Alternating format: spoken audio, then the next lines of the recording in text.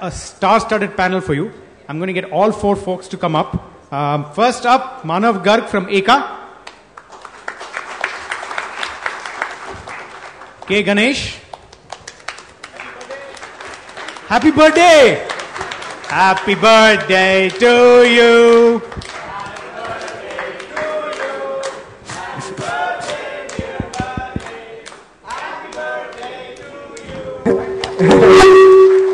Are we going to get cake? And Vijay Shekhar Sharma from 197. And Murugu from Matrimony. Bharat Matrimony. Alright, so what we are going to do in this session, because you guys have had a lot of chance to be able to listen to the previous sessions, is we're going to turn it around and we're going to make sure that you ask most, if not all of the questions. Okay, because I know that you've had a lot of chance to listen. That doesn't mean I'm going to give you a lot of chance to talk. It just means you can be a little bit more crisp about your questions, but I'll give as many people as possible a chance to ask questions. I'm going to tee it up with only one question, so I want you to think about your question, and Radhika is going to walk around with the mic and make sure that if you have a question, just raise your hand. Radhika will figure you out, and we'll give you a chance to ask a question. You have four of the best entrepreneurs who scaled amazing companies in India and have had exits. Between all of them together, they're probably worth more than at least $5 billion. 4.9 billion. $4 billion, some money and no money. And if you want venture capital, they'll also give it to you. How many of you want to collect angel investment from one of those four guys up there? Alright, let's ask questions only about that. Alright, I'm going to tee up the first question. So all of you guys have had a chance to be able to scale your company beyond just the initial stages. Most of you have a mic. Is there a mic available? Yeah. Okay. Alright, so let's ask about just one question I'm going to start with, which most of the entrepreneurs have told me on Twitter. So if you want to follow on Twitter, you can ask these questions as well. Every time I go to an investor, they keep saying, go get me more traction. When I get 10 customers, they get me 20 customers. I go with 20 customers, they say 100 customers. Why do I need investors if they want to keep building my business without them? Vijay, do you want to start? Yeah, this investor doesn't want to invest in you. That's true actually, because for those who want to invest in you, they will not ask you to continue this carrot. So this is the hint that the gentleman can tell you. Gentleman, the word is. And otherwise, the traction that you're building and this kind of chase that you are at, it is advantage for you. But if somebody is really seriously asking you to continue to increase traction, is the subtle hint that he's saying, please move on to someone else, don't even follow up here. Next. Right. So I think a lot of times, I think the ecosystem in India is also very immature. I think we are just beginning to take exits. So I think they're very okay to invest in the ideas which they believe money, and if entrepreneurs has a lot of success behind it. But I think, and there are certain areas where they will take more time to build value. So I don't think it's a bad thing at the end of the day. You know, sometimes as a VC, as an investor, we want to see more traction because you want to see how a business is getting built. So I think people ultimately invest behind the good value. I think that's the bottom line. People don't invest in early or late stage. If you're building value, I think people will invest. You will find money for it. Murugu. Add to what Vijay said, sometimes people want to see that the traction really getting built.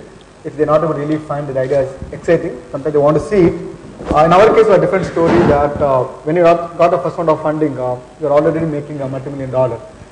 So then again, we are able to raise the money because of 7 years of running the business from the bootstrap to $10 per month to we created a $4 million entity. Then you got a first round of funding. So it depends on idea, depends on how you're able to exit the VC, and so it depends. Nothing like only the traction. There are ideas got funded, just people seeing the who's behind it. If tomorrow Ganesh wants to raise money, just a piece of paper, people want to queue and put the money behind it. So it's a reputation, idea, many things matter now. I don't think just take one particular thing and you can generalize that one. Great. Are you going to give us a piece of paper to fund?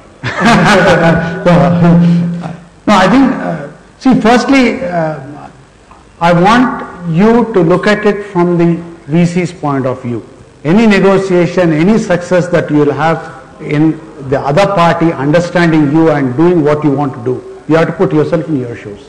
Okay, the VC is not really the big bad guy with money and who makes entrepreneurs go around. Okay, right? Part of it is true. Okay, right? But not all of it is. All of it is true. See, they themselves have gone around with a begging bowl, larger begging bowl, and raised a lot of money from their LPs and investors. So they are exactly like you, the way you are going in raising money, they are doing that. They have been asked all these questions, okay, right? And asked to show traction, asked to show track record, asked what your current NAV of your last fund is and all that stuff. So first empathize with them, see where they are coming from. They are asking only for the reason. That's point number one. Point number two is don't fall into this trap of showing traction and traction and traction and do it. I have a contrary opinion as mentioned. It's always easier to raise money on promise than on performance. Okay, right? Because the moment you start giving the moment you start giving data, okay, it is you're getting into a deep hole. More and more data, more and more data, more and more data, and after 3 years, I can tell you from my experience, Twitter Vista, we raised $2 million from Sequoia Capital, Westbridge Capital, on a paper plan and saying that we will go and conquer the world, we will teach US students from India. Very easy. Okay, right? At $4 million valuation. Next round was at $27 million valuation, pre-money valuation, we raised 13 million. More difficult. Finally, when we sold to Pearson for $213 million, the amount of due diligence, amount of questions I had to ask, I had to answer was too much. Before that, Pearson said, I was as young and as handsome as Murugu, with as much hair. All this hair was lost. Okay, right? In answering $213 million valuation questions like that. Right? What they have. Yeah. So I think that really is the thing. So raise money early, raise money whenever you can, and if an investor keeps on asking, ask him to get lost. We call them FIIs, frequently interested investors. Okay, right? They keep on asking you for more and more data. They want an update. I don't want to name the investor. One investor says, Ganesh, what's the update? How are things going? I said, why would I tell you? Yeah, you're not investing, so why should I tell you? Can you guys stand up for a quick minute? Yeah. Please stand up. No. Yeah, focus here. Huh? Okay. Done? Thank you. Thank you. Is it like live post? How many of you guys have questions?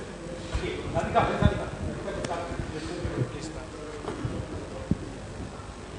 So my question is to Murugu or perhaps someone else who has tackled the Indian payment bottleneck.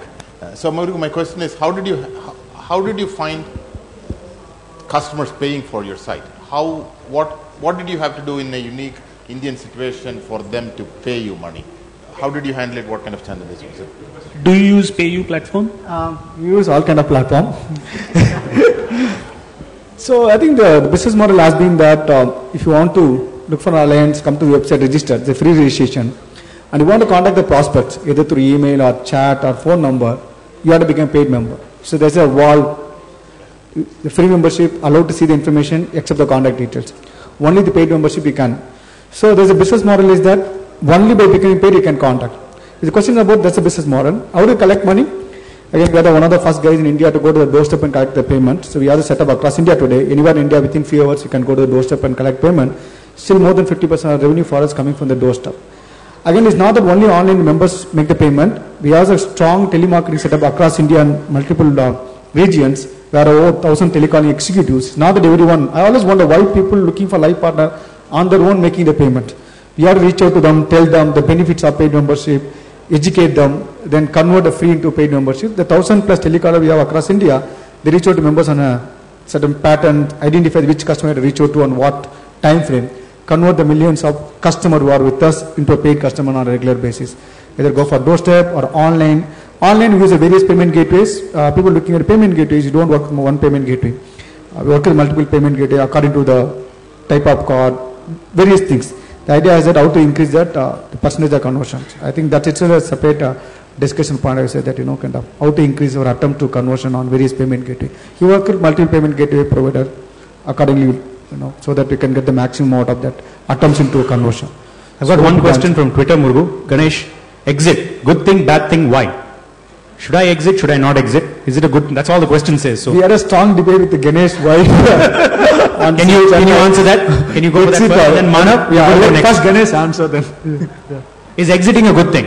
No, see, there is no one answer. All businesses don't have to be built for scale, for IPO, for VC, for exit at all. There are good boutique lifestyle businesses that can be built. extremely profitable, you can pass it on to your grandson and great grandson to inherit. Okay, right? That's perfectly fine, nothing wrong. That's as much of entrepreneurship, even though it doesn't come in newspapers.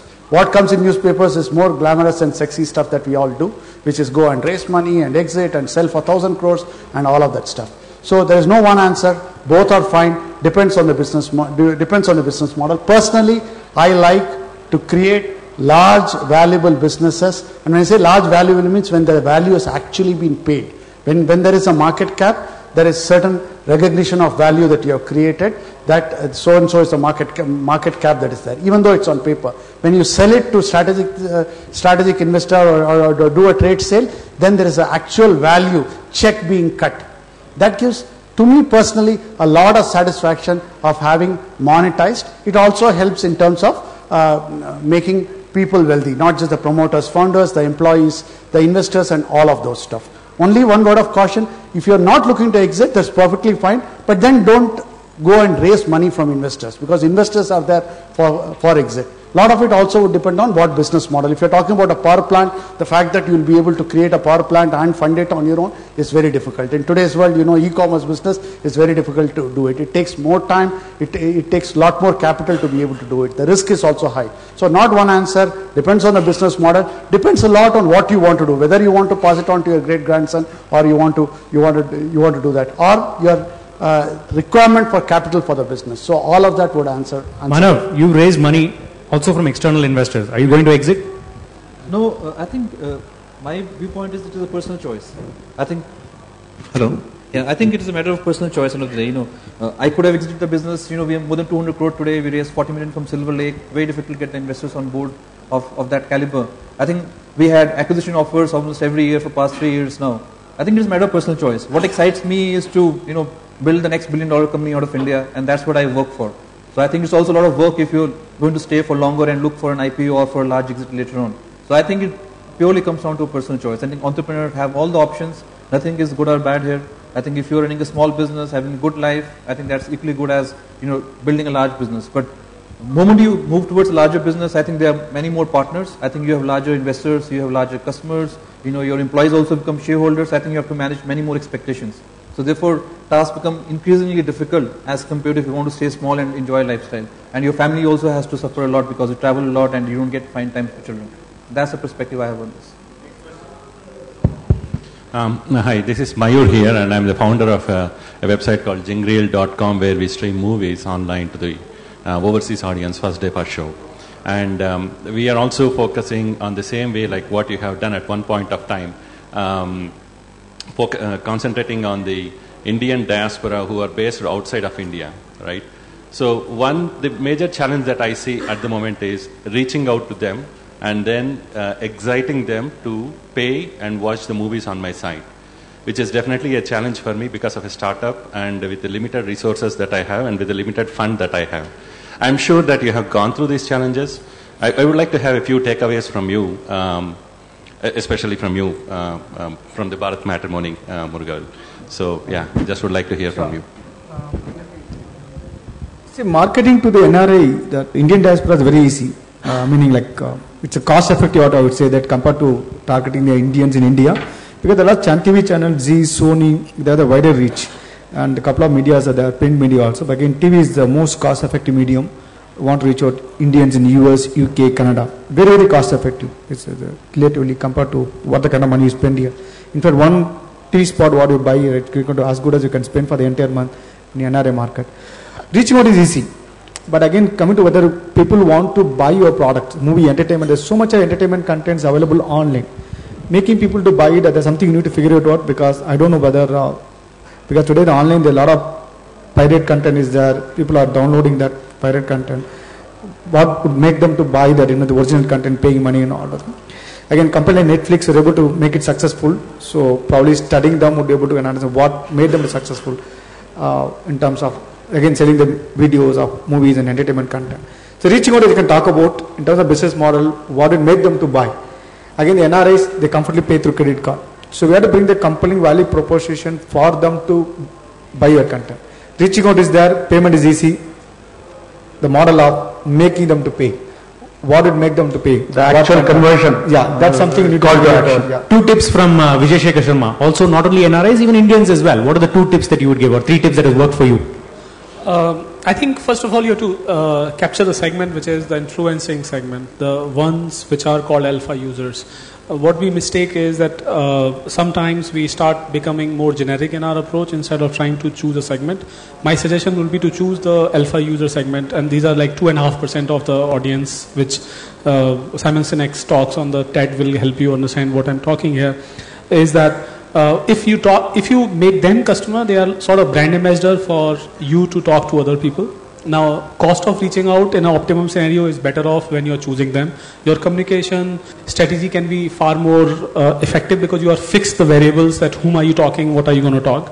Second, then it comes as a first mainstream, which is the customer base who could do it because those guys are doing it and they need a little more reassurance. So, a lot more marketing needed here, unlike the first one who could experience it because you have a great product.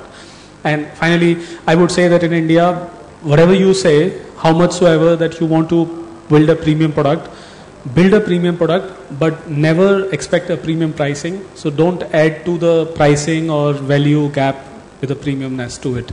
But definitely build a aspirationally premium product, offer it at the same price which other would have done it. Ganesh, you chose to actually target a lot of users who are in the US, out of India.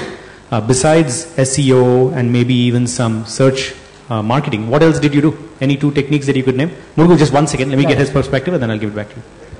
Yeah, so in Tudor Vista, we are focusing on, I wouldn't say we are focusing on the NRI market, so there's a slight difference. So we have had all kinds. We had disproportionate NRI students because they are more particular about education. NRI parents are more particular about education.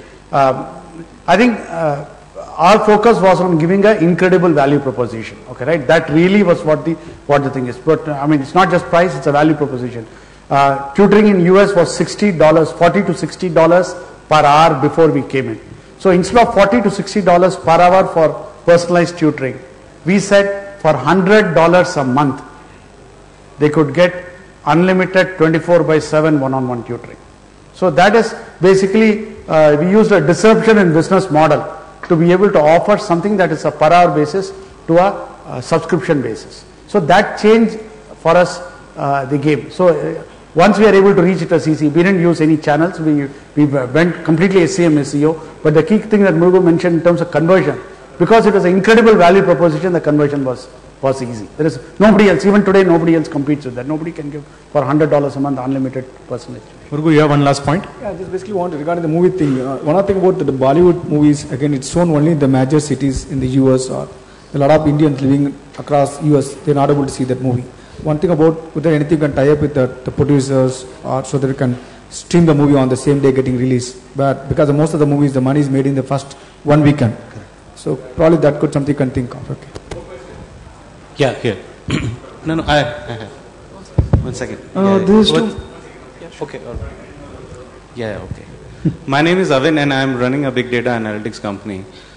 And we are trying to build a platform for investors so that they come to know about the big data analytics on startups. So my question to all of you is, what are the 3 important things which you are looking at from a startup before you invest in them? Yeah. Manav has done a lot of investment probably. Manav, can you take that first? Yes, what are you looking sure. for? If he's looking for investment from you, what are the 3 things you're looking for? I think when would you invest? It's an early stage investment looking at the team. I think team is most important, I think, because you go through a lot of ups and downs during the business. So I think what is the passion, what is the perseverance, and how committed are you to the business? I think that is, so team is number 1 criteria. Number 2 is which space are you in? Is there a value that you can deliver to the customer? You know, how are you going to deliver that value? Sometimes you may not be clear. I think that's where the passion really, takes you through. You can pivot the business, but I think the area that you're largely targeting is extremely, extremely important, and how you're going to do things for a period of time. And third is ability to build the team. I think as you grow, I think how to build the team and how to get people together. Even customer is also like that, to go and convince your first customer, you need that conviction. So I think team, I would say almost more than 50% actually weightage to the Vijay. I think it's very well put. There is nothing better than early days. You're going to bet on the driver, not the bus, and not the destination. Because if something goes on the way, it's the driver or the bus who can take it and navigate through something else. So, truly speaking, the entrepreneur and his core team. By the way, this is another interesting twist that when you meet teams which are co-founder sorts, you want to see the chemistry among them and kind of comfort they have with each other and so on. Most of the time it ends up becoming a little bit of chaos later on if it is successful or not, either ways. So entrepreneur, his team, and very much his capability of the domain that he's talking about, and how flexible are they when the way doesn't go correctly, will they maneuver themselves to the correct direction or not. And the second part that I'm talking is the flexibility of the business understanding and finding out that we were choosing A and we are not going to go towards A, we're going to go towards B. This is somewhere not many of us capably are able to maneuver, and I believe this is one of the limitations that is looked at. So well put, entrepreneur, his team, and flexibility of the challenging scenarios, how they take it. Yeah, so I think obviously the team is important. I'm going to add a couple of other points which is in my mind which have not been mentioned. One, really see in India, the exits in India are extremely difficult and rare. Exits for acquisition, for talent acquisition, for IP rarely happen in India. And for an angel investor, for an early stage investor, the biggest problem is that he will not be able to get his money out. Right? It's not even that the company will not succeed. Because the moment we put money, we have actually written off the money. Because the risk is so high of success, or of failure. The risk of failure is so high that we have written it off. But what we want to see is the ability to get it out. So is it large, scalable business that you will be able to get an exit from? Okay, right? Not the quantum of exit. It doesn't matter. Exit, if it happens, it will be great.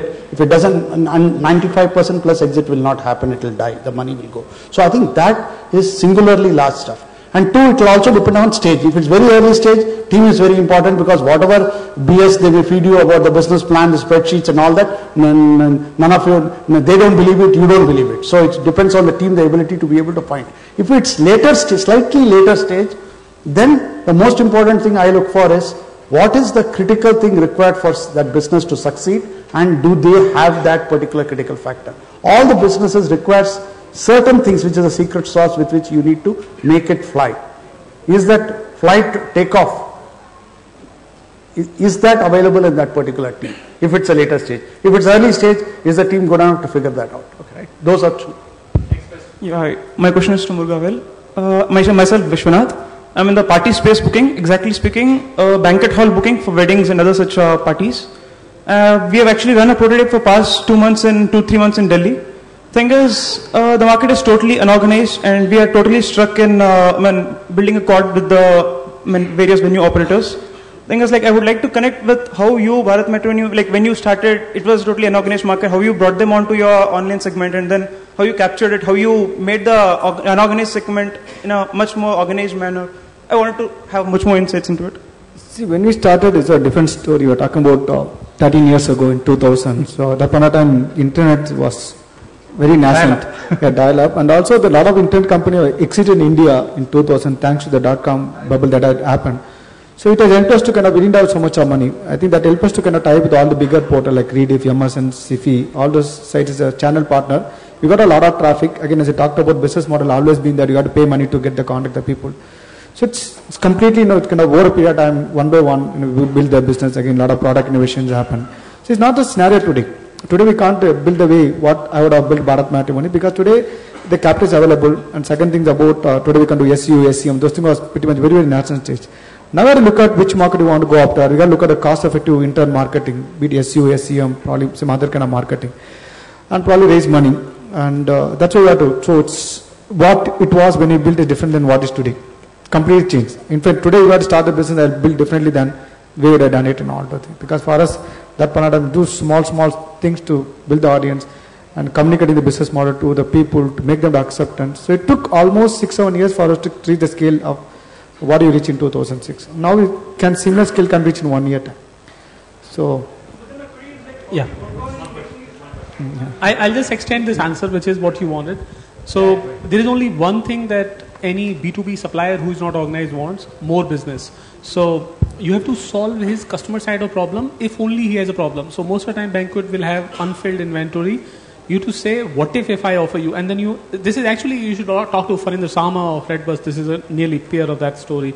Now, you would even do the proxy of them being online. For example, like you're going to set a call center which will call them that there is a booking, would you want to take it or not? And then you will offer your consumer base that.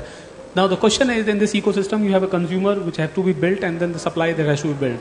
Answer to the puzzle is that you have to build the consumer base first, even if those guys are not coming online. Once you will bring customers, they will agree to come online.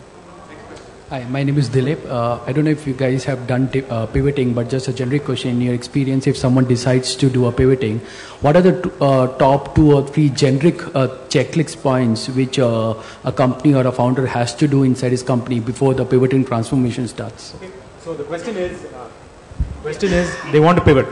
What are the 2-3 things that you would want to check as an entrepreneur if you want to pivot? Or what are the 2-3 things that you would want to check if you're going to advise the entrepreneur to pivot?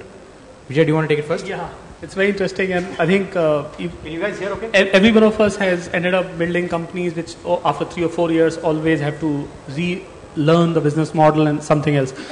I have one theory about all companies, and this is I probably tweeted about on Microsoft also, and this is what I'm going to say is the first check. Are you going to be relevant tomorrow and day after by doing what you're doing? If you believe this is a dead end or a declining and not something which is going to grow, or you will not grow because of the market scenario, this is truly the time to find something else. It might be because of market condition, it might be because of your own situation, either which. Being relevant is the first reason of companies to exist, whether profitable, not profitable, and traction is the best measure of it. One is that. Second is, if you decide that you're going to find out something else to be done, then it's a rule of thumb that as an entrepreneur, this is the innovative dilemma movement, whether you will continue doing what you were doing, which might have some benefits still pending, or will you do new thing? You know the answer is, you have to do both things so that you can sustain your legs on that and then you can build something new. And that pivot point or the point of joining is in your mind as an entrepreneur, and you will have a separate team doing it. The same team doesn't move here, this different team comes here, and incidentally, you will have to push the current one till the time that it is going to give the ultimate juice. Being relevant, 2 things together, no single thing. Yeah, so very well put from being relevant. I think I would delve into more operational aspect. I think the question is that why do you want to pivot at first place? I think it would be various reasons. Your business model at first place is not working, your product has not worked, or market is not there. I think depending on the reason, you have to really decide. And the dilemma that you get into is that often you run out of cash. I think that is the key part to pivot. If you don't conserve cash early on in your life and you not able to build a business which you can sustain on your own, there's no option to pivot anymore because people won't give you capital. VCs will write it off. Say you have failed and no more capital available to you, and angels won't look at you. So I think that's a challenge you should avoid at all costs. You should have enough capital and you have to decide early on whether I want to pivot based on this input I will give. I think so. Capital conservation is extremely important to even have chance to pivot. Ganesh, do you have an alternative opinion? Yeah, so I think people talk passion versus pivoting, okay, right? There's a lot of very little passion, too much of pivoting, and the other way around. I think my fundamental thesis is look at always reverse engineer, okay, right? So you have done something, you are at a stage, you are thinking, continue, pivot. Look at what do you want in next 2 years, 3 years time, and reverse engineer from there. Okay, if you are looking to build a type of company which will get valued at something, and for that you need to get VC money, then your thing is very simple. You need to pivot to a model that is flavor of the day, that the VC will fund you today. Okay, everything else doesn't matter. One second. Manav wants to say something opposite. Yeah, no, very good. No, I'm very good. That's why purposely I have to take it. Putting the word time. So again, that may not be the reason. Or if you have found your model has not worked, you are now suddenly, because of all that you have done, you have discovered a new business idea, a new variation of the business idea, a new business model. Instead of B2C, go B2B and do that stuff, or continuous model. Then by all means go there. Okay, right? Depends on what you are reverse engineering towards. Trying to go with the existing model if you are not feeling confident, if you don't think it's going to work beyond a particular point, okay, is waste of your time. Entrepreneurial time is the maximum opportunity cost comes out of the entrepreneurial time. So that's my sense. Manav wants to go. Yeah, people who violently disagree. He's got a mic. So, in generally, I disagree about going after a flavor. I'll give you a story. When I started in 2004, ASP, which is cloud now, was a big story. People said start ASP business, you get funded. And enterprise business is dead. You can't create global companies out of India. You can't do large sales sitting here in India. There were companies, Finacle and all, those were successful back then. Or iFlex, they've sold mostly in through Citibank. I said to hell with it. I'm going to sell to larger companies. We went down and we sold to largest companies in the world, built global sales team. I think and we got funding from the best of the world. Now we've got Silver Lake. So I think the key point is go after value. And if you can generate enough cash upfront to sustain yourself, I think there are enough opportunities in your lifetime as a businessman or entrepreneur where you can pivot. So I would suggest don't go after flavors. Today cloud is a season, who knows? Today enterprises sell, 90% of the business on enterprise comes still from license. Only 10% cloud. Yes, a lot of promise 5-10 years down the line, but things may suddenly change. Who knows? So I think I would say focus on delivering value, and if people pay for that value, if somebody offers me $2 million license in the first year, I will take it. I will say fine, I will take that and utilize that capital to build even further. I don't have to dilute myself, I don't have to go to VC, I can just focus on building the business. So I think that's what I would suggest. You wanted to have something said different. You have a mic, lapel mic? I don't know whether it's working or not, but this works. I think what Vijay put in, it's about the driver. So in fact, when I started the business, 2.5 years I didn't have the business model. So it took 2.5 years for me to identify when I'm running a community site without even business model. That's out of my part-time and weekends. It took 2.5 years for I identify opportunity in the matrimony space. So once I identified opportunity in the matrimony space, in 2006 we ventured a lot of other businesses, jobs, automobile, so many things. And you realize that so much can be done within the matrimony space. So what matters is that your ability to kind of sustain and grow. As you progress, things may emerge, new ideas will emerge, new things will emerge, and all the things. But the driver matters. Whether you can take a kind of detour or many things. I think bus may change anything. Only the driver passion, the commitment, what really. Again, it took after some you can find it. After 2.5 years, I sense I can no point in running the community website. Let me identify some other things. Matrimony was the idea which is kind of which it upon. So that's what matters. Yeah, my name is Jitendra. So far, most of the companies in India have tried to replicate the model of the Western, world, and been successful so far with the 150 million internet users in mostly metro cities. As the internet penetration goes to B tier and C tier cities and looking at like 500 million next 7 years, what do you think the current companies have to do to scale where the demographic is very different from those cities? Good question. Why don't we start with VSS? Yeah, Ganesh is the right person because all these our companies are targeting Indian audience. I think totally we were successfully able to target. What is the question? The question is building the next few years, next 7 years, 10 years, from the 150 million users that we have, we're going to go add hundreds and many more millions of users. What do the companies right now that are going after these 150 million have to do to scale to 350 million, to scale to 500 million users that might come about through the mobile phone or any other means in a few years from now? The demographic is different. They don't get They don't have credit card. A lot of things, right? Yeah. What do you have to do to change? Yeah. So you're talking primarily about India. I'll let the people. Can we pass the mic back and forth? Yeah, sure. Look, mobile is a big thing. Let me share our perspective. What's happening is, initially now that internet is large in Tier 1 and Tier 2 cities, now that as we progress, and Vijay can definitely add flavor to it, every device is going to be a smart device in terms of the people carrying the mobile phone, internet, the speed is going to get better and better. We already see that, mobile, in terms of user accessing that this website through mobile is really scaling up rapidly. Month on month is really going up. So you need to have the mobile strategy as the primary, one of the important strategy, and mobile, both app as well as web. So most of the things happening on the app compared to the web. Again, if you have to bring that into regional language also. So the way you looked at initially the internet population through Tier 1, Tier 2, then you also taken our business into the retail venture where we thought we could able to kind of get the people who want to use the services, they're not online consumer services through the retail ventures. So we have 200 outlets across India. Now I'm looking at the mobile, both app and web. That's very, very important. So you look at online, penetration has to go and happen through the mobile, both app and web. That's really growing very well in all the things. So mobile should be, I wouldn't even say that it can be part of your primary strategy to kind of scale the business to get more audience coming through the even Tier 1, Tier 2, Tier 3 also. Even the people in Tier 1 also, where people are connected all the time through mobile, it's become a very handy thing. Plus at a notification, all the thing gets you to kind of people to stay with that site all the time. So, Vijay, you want to add anything? I'll say that don't expect Google to remain the destination for your destination, which means Google's influence on customers to bring on your store will be less than 10%, unless Google reinvents something magical in between, and I'm meaning Google as a search, not necessarily Android as a Google product here. So first of all, your customers will not come via Google search, etc. kind of things, because they will pop up a phone which will be a smart OS, so to say.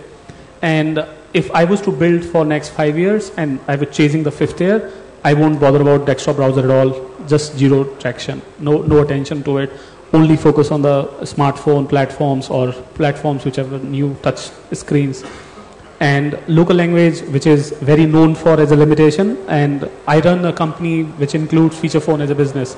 In Delhi as a city, we have 85% people choosing Hindi as an option when we have English and Hindi as a given choice. So let's just remember it. It's not Tier 1, Tier 2, or it's not even urban or rural. Whenever given a chance, you listen to two Punjabis talking Punjabi, not English actually, which is equivalent to say that local language, smartphone, everything else dumped. Question for... One second, Badri. So guys, we have only 10 minutes left, so we're going to go rapid fire.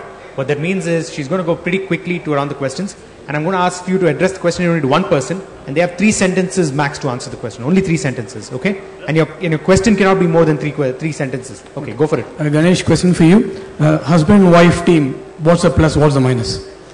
3 sentences. 3 sentences, very difficult, right? It's, and your daughter is here also. Yeah. Yeah. No, I think... no, husband or wife, if they have complementary skills and they bring different value to the table, there is less of a conflict. Therefore, in our case, it has worked very well because we have different skills. So that's one. The challenge, the advantage is that the world, the employees, the VCs, investors, everybody knows you are all into this. It's not that you are here and your wife is in a multinational job earning nice money and all that stuff. So your commitment is unquestioned because the family is into this. Okay, right? Two.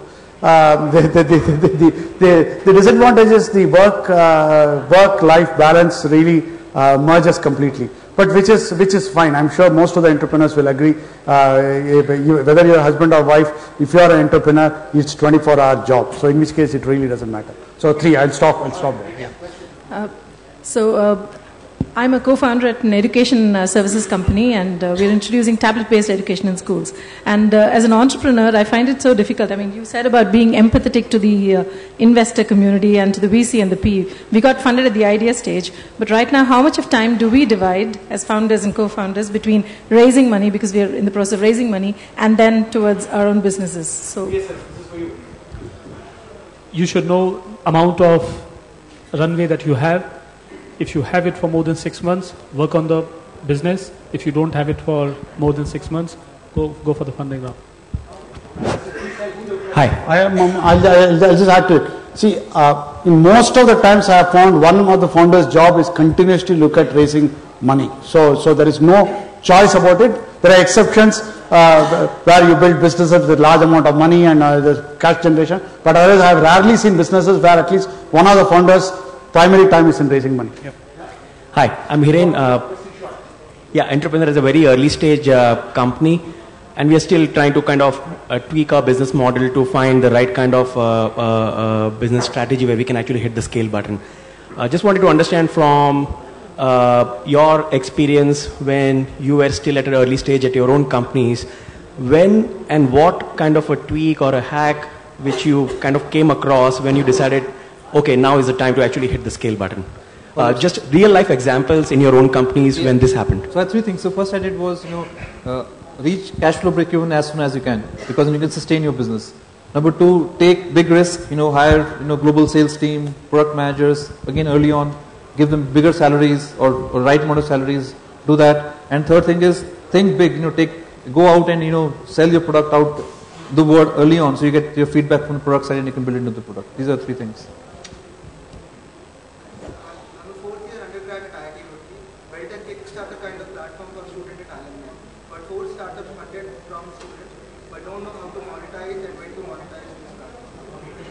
You want to help understand when and how to monetize. We built as actually, Murugu is better.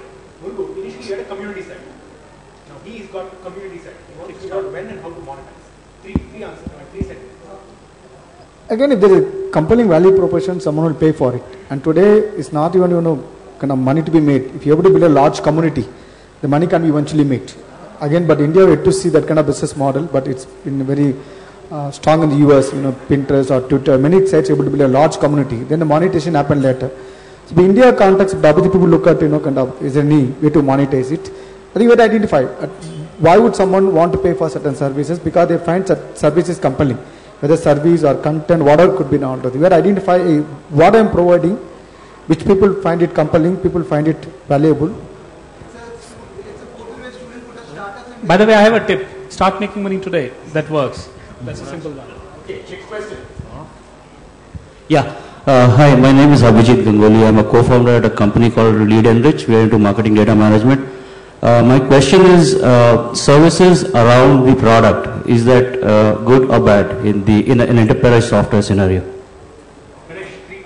Yeah, no, if it can, no, everything is good if it can, if it solves a need and you are able to raise money. You are able to get customers to pay you money. So the answer to that is very straightforward. If you are in a situation where you think by building services you will be able to serve a need and make money, please by all means do it. Okay, right? And then you can keep figuring out how to scale, how to do all that. Yeah, I think you have to decide one of the way or other, and you have to make one thing dead by that time period. I used to do internet hosting business till the time I was finding my feet in telecom business. One day I binary cut that because I figured out that now I have sustenance there. Two things are good, but remember you have to decide the death point of the one, whichever it is. This question is for Ganesh. You had made a very interesting comment just now about how it's very important to raise money based on promise and less so on performance. Can you speak a little bit in terms of practical advice for entrepreneurs? How, with someone who doesn't have a track record, how would they be able to do something like that practically? Tip question. Are you from Stanford by any chance as an alumni? No. I am, IT. Oh, sorry, you want to know? No, I'm a first-time entrepreneur working on an e-commerce. No, it's fine. I wanted to ask you something else. Are you from Stanford, Wharton, IT, IM? No, I'm not. Then let's ask this question. Good. No, I think the answer to that is simple. If you are, like I mentioned, the VCs are also in your. They have gone and raised money from the limited partners to be able to give them great returns, right? So if you are able to show how you will create a large business, solve a deep-rooted problem, then people will give you money, because they are also looking for great opportunities, great entrepreneurs, great business model to fund money. They have raised the money, so they have to deploy. So single answer, show them why they should invest in you, and if they don't invest in you, they are going to really feel bad and like a fool. Okay, right? Because you are going to create a company which is going to make them shitloads of money, pardon my French, and they would look foolish in the eyes of the community if they don't fund you. You need to be able to show that. If you show that, they will fund you. It really doesn't matter. It's a very high risk game they are taking. The fact that you have 100 transactions, 1,000 transactions to show, while they will keep asking you for traction, it gives them no solace. They are betting on you and your model and your sector. So Manav, you have something to say. I think other way is that show promise to people who believe in you. Show promise to family, friends. You can easily get 100K or 200K from the people that you know around, 10 lakh from 10 people. I think then that 200K, then you can show some traction and you can raise larger capital. That's another way. I think show promise to people who believe in you, because people are ultimately, riding behind you. You are the horse here.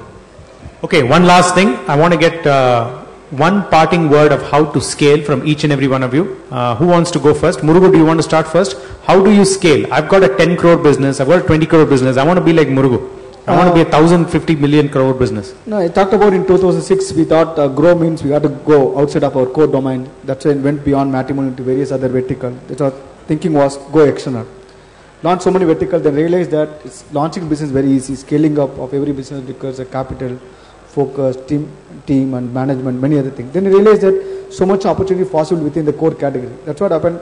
The growth can possible in the core category, but you have to innovate. Today within matrimony, what it was just a Bharat Matrimony.com online. Today within matrimony space, we are running 9 businesses. So we created so many horizontal, vertical segmented based business model: elite matrimony, assisted, community matrimony, retail outlets, then there's a popular matrimony, then forward-looking up matchmaking services, Tambulia, Return Gifts Venture, matrimony gifts. Yeah, so much can do in the core category. So you can look inward to grow the business. Got it. That's okay. That's Ganesh, the way we look at that. Yeah. One piece of advice? Yeah, so I think scale will come if you are addressing a deep-rooted problem which everybody needs. What I mean by that is, if you are wanting to sell jewelry online to dogs, to dog owners, okay, right? No, that's I'm buying. Okay, right? Yeah. Market of one. Yeah, okay, right? So that will be a small business. To scale that business, how many dog owners are there? How many of them will buy online? How many of them will buy jewelry for their dog online in India? And how many of those you will be able to reach? Very small. On the other hand, take large problem. I mean, just an example, education, everybody needs education. My latest venture is in home healthcare. Healthcare, all of us will get old, will get sick, will need diagnostics, will do that. It's a large problem. Or big basket where we deliver the grocery at home. So if you are able to address a large problem, one. Two is, you need to be really valuable and relevant. I think it was made earlier, relevant to the customer. If your company were to shut down, okay, who will cry? Important question I ask. Obviously you will cry, your investors will cry, and employees will cry. But who should cry? The consumer should cry. It happens today in Big Basket. For Bandh or something like that, we shut down for one day. For immediately stock taking, we shut down for one day. On our Facebook, we get so many abuses. Oh my God. Okay, right? Why are you shutting down? Can't you do something? Can't you do this? In this time, why do you want to do? That is really will scale. Automatically it will scale. Good. Ganesh, Manav? I think, in addition to the points you already made, I think, think big. Think big early on. I think, what is your scale these days? So think big, take bigger risk, and I think give opportunity yourself to fail. I think you should don't be afraid of failures. And I think focus on business, don't follow VCs. That's what I would say. Focus on building real value. These are the top 4 points. Vijay? I'll say that scale comes from my theory of 3 things. One is the business that you are in, which means that which geography, so in which business segment, and your business line item that you are addressing, which is the size of the addressable market that you're talking. So address a correctly sized market, preferably multi-billion dollars, couple of $100 billion, so that you can touch 1 or 2 of this. And second will be the team. If you aren't able to build a team which can run all of your business without you being there, then you are not going to be scaling ever. This is point number 2. And third is resources. For billion-dollar businesses, you need sizable resources, which are including of money and other kind of relationships and infrastructure. Just make sure that you were not blinded by their needs or not. So 3 things at different point of time, different movements, but needed that. Perfect. Thank you guys very, very much. Thank the panelists as well. Ganesh, Murugu, Manav and VSS. All of these guys will be available. So I